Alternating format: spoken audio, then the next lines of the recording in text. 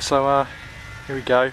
I've got these two batteries hooked up to the mini wind turbine.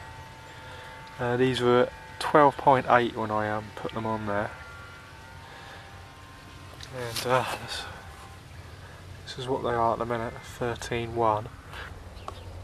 I've changed it a bit since the last video. I've put it on the top of this scaffold pole I concreted in the other day. It's on the top there now. I changed the tail on it because it wasn't big enough and it wasn't tracking.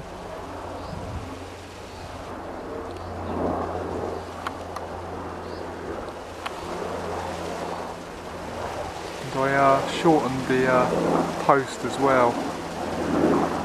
That's a lot more stable as well now.